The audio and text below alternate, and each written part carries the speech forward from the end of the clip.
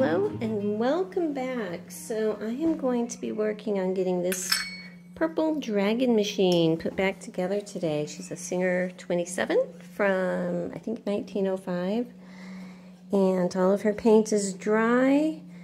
I threw some oil in her because I can't put any oil in until after her paint is all dry. So she's oiled up. I threw a little bit of lithium grease down into the shaft in there. So she is ready to go. So I've got all of her parts over here, all cleaned in their respective baggies because I need that extra little bit of organization so I don't lose my mind. And I think that I'm going to get started on the bottom here just because that is the most awkward to get to. So let me get my little block, flip her up, and we'll get started. Okay, so I think one of the first things I'm going to do is put the little shuttle holder bracket thing back on here because it was one of the last things I took off, so that makes sense. So hang on a second. I think I need to move this over to the side there and line it up. Now this little hole here, don't know if you can see, there is a little bit of flexibility there, so if I need to adjust it in or out, I can. I'm just going to put this little flat screw in there and get that cinched up. Okay, so there you go. It's attached. Let me go ahead and get this part connected to the shafts. I got a shaft up here that's got pivot points. I got one down here. All right, so I just popped this end of this shaft bar thing, the flat side exposed, the round side on the inside here, and it had a screw over on this side that I could not get out before, so we just popped it back on, hoping for the best. I did polish this. I know it looks like there's rust. It's not. It's just the pitting where the chrome or nickel layer has come off, okay? Anyway, this down here, I need to line up. I have one of these eccentric bolts, and I need to line that up into the shaft, and then the threaded part goes into this little cast piece down here. So let me get that cinched in. Okay, so that is cinched in. So if I turn my little nub up here where the hand wheel goes, you can see it is moving. So that's good. Okay, so down here I have another little flathead screw, actually bolt. To keep my terms straight here, and get that started and cinched up down here on this end. All right, so before I get my other big rock shaft on the bottom, I want to get my fork for my stitch length put back in here. And if you haven't seen it before, this is a screw type. So this is going to come in here.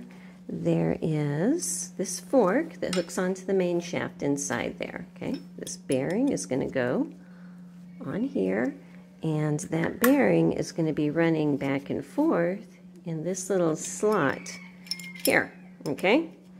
So this little crevice between this nub and this block is where the end of this piece is, okay? So as it goes in and out, this turns.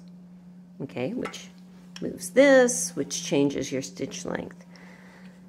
This bolt with its little tabbed washer, and the tabs point down, okay, that's going to go through this hole into the back of this block, okay, to hold it all together. I'm showing you that because it's a pain in the neck to get it all in there and a whole lot of wiggling. And I know that you can't see inside of here while I've got my hands and everything. So let me get all of that settled, and I will show you what it looks like when it's all finished. Okay, it is in there. I put a few drops of oil on the threads, and I'm just turning it in and out to make sure everything's going to turn nice and smoothly. This whole process, it involves usually 1 or 2 different picks, a magnet on a stick, a screwdriver, holding your mouth right, all kinds of things, but it is possible, so, don't give up. Have a cup of coffee. It'll be okay. All right, so now that that is in, and I have this fork down below, I can go ahead and put those rock shafts back in because I have something that I can connect it to down here. Okay, so this is clean, but this bearing here, I've got her polished up like a mirror, and it needs to slide into this slot in here. So actually, I'm going to put a little bit of oil in there before I get started.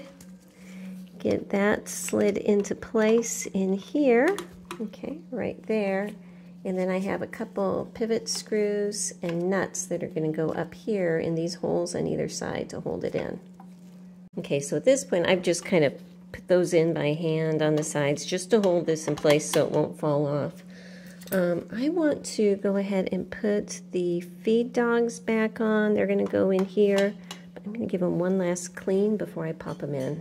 Okay, so I've just slid them in from the top. There's a little screw on this side that I need to put through here. Tighten that up, and then they will be, well, then they will be held in place.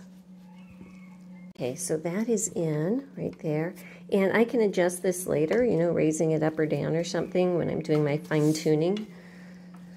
All right, so on these pivot points here, okay, I have those screwed in, but there are bolts, these 9/16 inch bolts, or nuts, I should say. The nuts go on the outside. I'm going to go ahead and put those on either side just so I don't lose them. And I can make, again, an adjustment on that point later. I would shift this back and forth, you know, unscrewing one point and screwing in the next one to adjust where my feed dogs are in my little plate. You know, if I need to push them one way or the other, that's where this is going to come in. But I won't know that until later. Okay, so now I have this fork. This is the bottom of the stitch length one that we just got put in. And there's another eccentric bolt. Okay, the thicker part goes through here. And there's a threaded part here that it's going to screw into. So I just want to get all of that started. And then there is a smaller nut over on this side that is going to connect to it. And this is also going to be an adjustment point for later on. So what this will do, from what I understand, is see how when I'm turning this, it is just barely moving this piece up and down, just like a millimeter or so. Okay, that is an adjustment so that when your feed dogs are moving forward and backward, that will fine tune it, okay? But let's say, because it is an eccentric bolt, okay, that means that the little center shaft of it is off center, you know, like I am sometimes.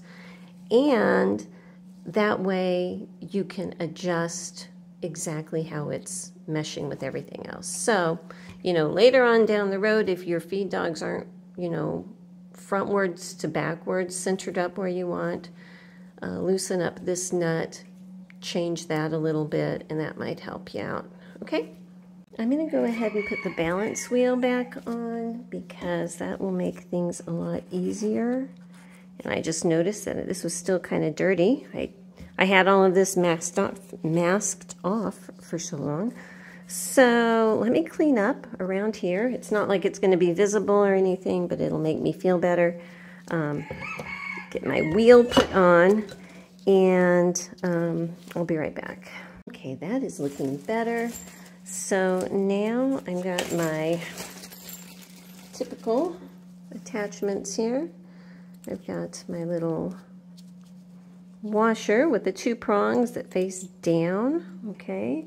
And then this goes on top. And this actually goes somewhere else.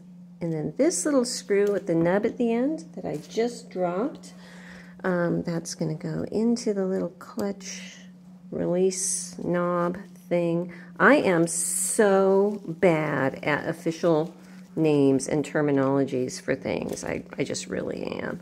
Okay, if I can turn it a quarter turn and it stops, I'm good. Nope, I'm not good. So I need to take this off again. Take this off again and flip this washer this way. Oh my gosh, I think I dropped it. Okay, put everything back on because that washer either goes one way or the other. Do you ever have days like that? And you won't know until you try it, you know? So let me go ahead and get all of this put back together again. Okay, there you go. Only a quarter turn, and when it's released, and when it's connected. Yeah, it's working right. It's working right, so we are good. Oh, and when I turn the wheel now, we see down here, things are moving. Okay, so that's really good. I am hearing a noise down here I'm not sure of. I think I'm going to need to make an adjustment on this length here. But it might just be because I have everything going without any plates. Yeah, so that's not a big deal. These are my chickens. They're bannies. They are kind of like feral wild chickens. They don't really, you know, live in a coop because they are themselves. But if you ever hear chickens, that's them. They're beautiful. They eat a lot of bugs in the yard, you know. They clean out a lot of ticks and spiders and stuff, so I really don't mind them out there. I have one more screw that is going to connect the belt guard to the machine, so that's what this is. It's just a little flat. It goes in there, and it's going to screw right there. Okay, so I am going to start out up here, getting this into place. It goes into this little hole on the side, and I'm just going to wiggle it in from the hole. Got to kind of be able to turn the wheel, which is not very practical if it's laying on the wheel here. All right, hang on a second. Okay, so you might be able to see a little bit better this way. I'm turning the wheel so I can align this bearing into this little slot here. Come on, align for me. It's still slightly off center. At some point it will pop in there. There it goes. Okay, so now it has popped into place, and there is a big flat bolt that's going to go in here and get that cinched in to connect it into place. Okay, so I need to make sure that I have that little slot that bearing is riding in nicely lubricated. Okay, so it is moving. I think I want to cinch it down one more time and throw a little bit of oil in there. All right, so there we go. I figured out what that noise was. My feed dogs were way too low and they were tapping into this shuttle as it went back and forth. So all is well now. I'm going to go ahead and flip it up, and wait, it's arm day.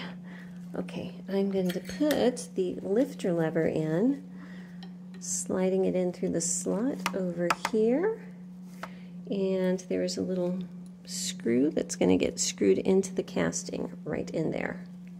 Okay, and it should be that even when that is cinched in all the way, this still moves really freely. If not, it might be pinching the rim, okay? So you might want to realign it. So that is good. I'm going to go ahead and get my presser bar stuff out. Okay, so I'm going to put this little piece on first. I've got it cleaned out really well. The bearing that's going to travel in this slot is all polished up. So it's going to pop onto this post. Actually, I'm going to put a drop of oil in the crease there. Okay, so we're good there. This is going to go face down on top of it. This little part here, there's a groove in the casting there. It's going to travel in that groove. So, all right, so if I put it here, is it going to get in that groove? And yes, okay, so you can see it's kind of popped in there, all right? Now, I have a lot of paint on here, and I want to make sure that I don't have too much for it to travel well. So actually, move this out of the way here. I'm going to get a small little piece of sandpaper and just run it through there. This part of the casting up here does not go all the way through to the outside. It's just on the inside. So let me clean that out really well, just to make sure that this has plenty of room to travel. Okay, I think we're good. I want to show you on the back here, there is a little oil hole right there on the very back, okay? Set in about 1/2 inch or so. That oil hole is what's going to reach in and oil this slot here, okay? So I'm going to go ahead and put some in there and get this piece set back in place. Okay. So this is where the needle bar is going to be connecting. I'm just leaving that in place for right now, not dealing with the needle bar, because I need to put my presser bar on top of this piece like that, okay? So that's why this needs to be in there first. So getting it started, sliding through, putting my washer on, putting my spring on. Then there is another block here, okay, with another little piece that's going to slide in the opening over on that side. And I did have that masked off really well, so that should be fine. And then this comes all the way through. And then there's a finial that needs to screw into the top part up here. Got the top of that very shiny. That's so fun. I wanted to flip the camera around and show you, because you've probably seen my setup before, but you know, why not? So basically, I have this polishing wheel here. It's a jeweler's polishing wheel. It's fabulous. It has, this is called a fiber wheel. It's like, it cleans off just about any rust or anything like that. And then I have a polisher over here, and that works great, you know, multi-speed. And then, if I flip it around on this side, you know, just ignore a toolbox, I have one of these stands, and it's fabulous for some things, for others it's not so great. But when at this stage, what I have, let me see if I can turn my tripod thing. I don't think I can. It's basically in this big stand so that it can be held securely, okay? And I have a polishing tip on that so that I can just hold that, have that going, and you know, manipulate my little pieces around it. Got my little compound. And then I have my little lightweight, you know, whatever, putt-putt rotary tool. And I keep a wire wheel on that just for any little finishing stuff. So that's pretty much what I've got going on as far as, you know, doing all of my finish work. So let me flip it back. And this is Shop Kitty.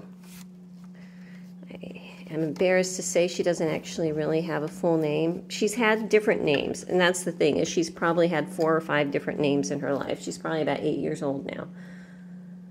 She has been Colette. She has been Epony. She has been Epaulet. She has been, when she was Wormy, she was Skinny Kitty. Then she was Old Kitty. Then she was Porch Kitty, and now she is Shop Kitty. You know, she's great. But if you see her wandering around, that's Shop Kitty. Now at this point, I do not have this screw tightened up. It's just in there so it won't get lost, but it is not tight, so I can turn, you know, my presser bar all the way around however I need to. Okay, so let me go ahead and get my needle bar stuff out now. Okay, so getting my needle bar in here, there is a hole that goes straight through the needle bar. And the screw that goes in that hole aligns with this part here. And you want to make sure that this cutout side of your needle bar is facing out. So I am just going to tap until I see that that hole is lined up with my screw hole. And that looks pretty good right there. Okay, so there are 2 different screws that go in here. There's a smaller one and a larger one, and unfortunately I have several smaller ones here. The larger one goes in the clamp part area. The smaller one is going to go through here, and that is going to hold the needle bar securely in place. So let me get those cinched up. All right, I'm going to put the little stuff for the needle bar on down here. This little thread guide is going to go on first. And when you're putting your needle bar together, if you do like I do and you keep all of your needle bar stuff together, you're going to end up with 2 little screws that from the top, they both look like this, okay? One is shorter, one is longer and has a little nub. You want to make sure that the longer one with the nub is the one that you're saving to put this on. Okay, they will both fit in that threaded hole up here in the front, but it's the longer one you want here because this little nub at the end is going to act as the stop that the sewing machine needle is going to slide up a groove, and this little nub here, you can focus, is what's going to stop it from going higher than it should, okay? So, come on, focus for me. Well, you get the idea, okay? So, make sure that you're using this little screw with a nub at the end.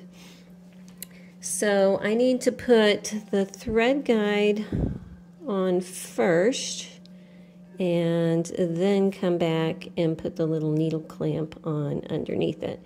And I have it turned over on her nose this way, because these can be a pain, so having gravity working with you instead of against you is a big plus. Okay, and now this is on. My thread is wrapping around. This is the front of the machine up there, so it's wrapping around that way, this thread guide, okay? There's some thread guides where they come around underneath the little needle clamp, but for this machine, it's up on top, so we're going to call that good. I should go ahead and put my presser foot on while I'm here. I'm not putting the needle in quite yet because I don't want to get stabbed, and I still have a few things to do down there. Now remember that this machine had this little quick release foot on it, so I'm going to go ahead and pop that back on right down here. Okay, so that is on. I am going to go ahead and get my plates put on so I can get everything adjusted underneath. So with the slide plates, I don't care how carefully you mask when you paint, there's always going to be a bit of tightness, and you have to come back with a razor blade and really clean up along those slots, which I did, and it's still a little tight, so I'm going to be working it back and forth and everything. If you ever have it really, really tight, the front one is usually easier to get off than the back, and actually my front one is a little tight here because, you know, I'm still getting her used to her new self. So I use a piece of wood, okay, because I don't want to get anything damaged, and tap with that piece of wood, okay? And then that'll come off really easy. The back ones are usually tight, and I think that that's on purpose because you don't want them to slide out when you're sewing. But again, use a piece of wood and put that wood up against the back of the plate once the front one is out, and then tap it. Oops. And you can see it's going to come out that way. So just letting you know, I'm going to clean up a little bit more, you know, and I also clean off the edges of my plates really well and get all of that done so that hopefully the front one should slide in and out, you know, without a tool. The back one, you might need a tool, and that's just, you know, as things are. Okay, so I just got this set in here, and I wanted to see if I can get the camera to show you. The feed dogs are too far that way, too far towards the underbelly here. So they're slightly rubbing on that. So I need to flip it back upside down and adjust my pivot point so that it's centered more that way. Just a hair, you know, just a turn. But going forwards and backwards, they appear to be very well centered. Thread take-up lever is bumping my tripod there. And I do have the shuttle in here. The shuttle, it was new, so, you know, no problem there. So I'm going to go ahead and put the screw in here to hold that plate in place, flip her upside down, and make that adjustment on the pivot points. Okay, so with that done, I'm going to try to give a final polish to the plates because I need this plate on the front before I can actually try it out. So I did clean these. They are old, you know. She's, what, 120 years old at this point. So I polished her up on my wheel. I think what I'm going to do is put a little chrome polish on and hit that with maybe some extra fine steel wool or something, just to see if I can get it a little bit cleaner. But, you know, sometimes they are what they are. And we'll just see how it goes, and I will show you what she looks like in just a moment. So that's the part I just did. This is not done yet. The only real difference is that the background is a little bit darker down here than up here. So I'm just going to go ahead and finish up, but I think that she is lovely. I might be able to put a little bit of alcohol on here and buff that up really carefully. before I put it on for a final shine. Okay, I just, finished it off with some of my glass cleaner, and I think we are good to go. So let me go ahead and pop this plate onto the front here. There is a screw that goes in at the top and one at the bottom, and then we can see if she works. Okay, so that is on. Everything's moving like it should. I'm going to go ahead and put this little plate back on too. Now the screw for this one, it does have a little shoulder on it so that this little port can swing back and forth. And that is so that you can move it over and put oil in there. So don't forget to oil your machine, Let me go ahead and get this screwed on. Okay, it's on, but it's not cinched in terribly hard. If I did, I would not be able to move this over. And so it's on hard enough that it's not going to swing back and forth on its own, but I want to be able to move this over when I can, to put some oil in, or whoever wants to put oil in, that would be great. I'm going to go ahead and put the little plate on the back, and I just realized I have not put her medallion back on, so let me get that out too. Okay, so I put it back on. I use these little brass discussion pins, and with my little flower I've tapped on the end, so it all works. But the pins are slightly narrower than the holes in this casting, and they're all different, it seems, and I cannot get in there and bend them. So what I have done is put just a touch of epoxy, clear epoxy, behind there where the little brad is that's going into the machine. I have this tape folded so that there's no sticky side up against the machine, but that's just holding it on nice and secure. While that epoxy sets, I'm just going to let it do its thing. I'm going to run in the house, take a break for a bit, and when I come back, hopefully I can remove that and we can get her timed up. I completely forgot to turn the camera back on. Her medallion is on. I actually put her tension back in, and you've seen that before, hopefully, so sorry about missing that. Remember, this machine did not have the little Y thingy, that tension relief lever thing inside here, because it has this. So when you want to release the tension on the thread when you're going to pull your fabric out, you use this with your thumb to push that, and then it comes out, so kind of like this type of thing. Boop, like that, okay? I need to put her bobbin winder back on. She is already cleaned and put back together, and this little mounting bolt right here, here's the little bracket. It's going to go through there, straight in like that. And I just opened up her nose so that I could tighten up this little screw right here, which is what is making this presser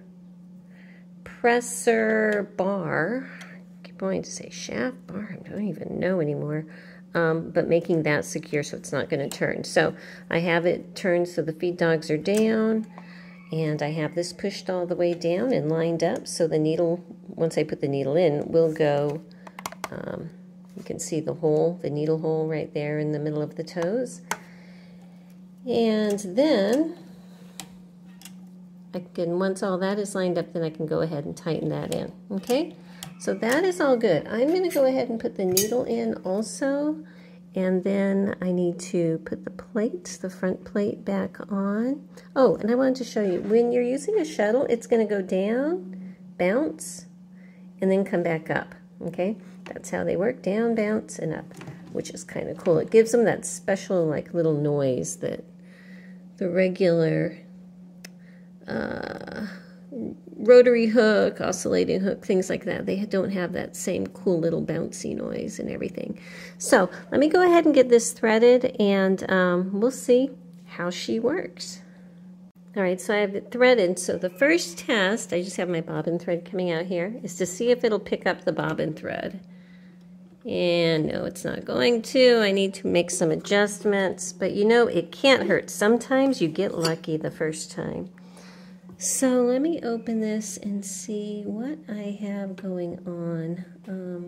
I think I need to adjust where the shuttle is. Okay, so I am over here at my workshop treadle cabinet here. It's not beautiful, but I can make things work on it. So I have her all threaded up on a very short stitch length. Hang on, let me turn that in so it's a little bit longer here, or else we're not going to see anything. There we go.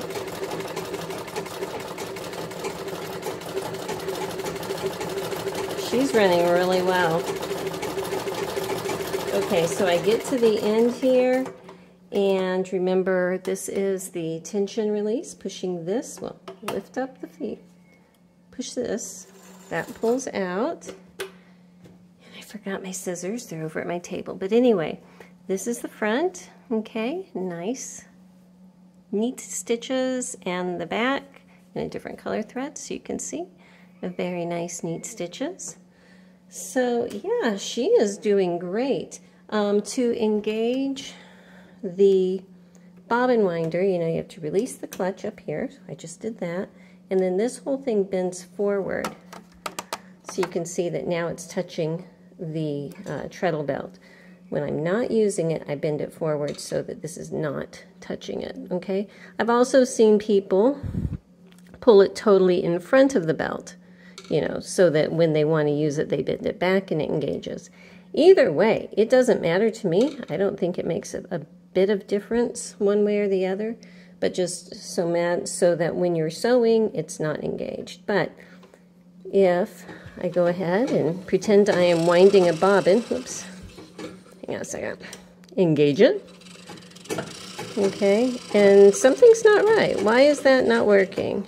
You see that, how it came to a stop? That wheel's not turning. Let me flick this onto the front and see if it's that direction. Everything is good. Well, it looks like I need to make an adjustment because it is stopping right there. So I will do that in just a moment. Okay, so hopefully you can see. Oh my gosh, what are you doing?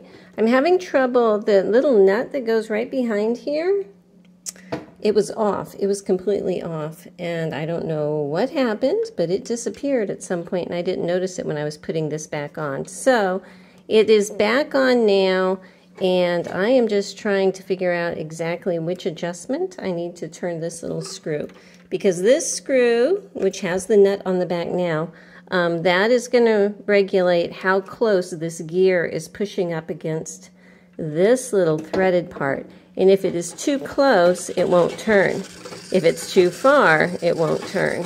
So it's just kind of finding that sweet spot. And wherever it is, the head on this screw should stay stationary. Okay, so once you find the spot where everything's turning really well, I know my camera's bouncing, sorry about that, then you go ahead and tighten the bolt on the back to keep it there. So anyhow, I think I need to just put a little bit of oil in there. But yeah, I think that she's great. I think that she stitches really well. Here's an extreme close-up of her stitching. Really happy with that.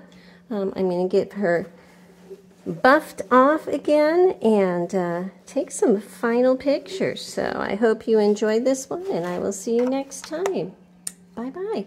I almost forgot one thing, and I remembered when I set her up in here for a glamour shot. In this little hole right there is a hole for an oil wick. So I have a little piece of like 3/16 inch hard felt, and it takes a little piece about 3/8 of an inch long, pop it in there, fill it up with oil, and there's like a little bitty pinhole over here in the casting, and that will slowly add just a bit of oil, so as this, you know, goes back and forth, it stays a little bit lubricated. So anyway, I just wanted to point that out because I forgot it earlier. And there she goes.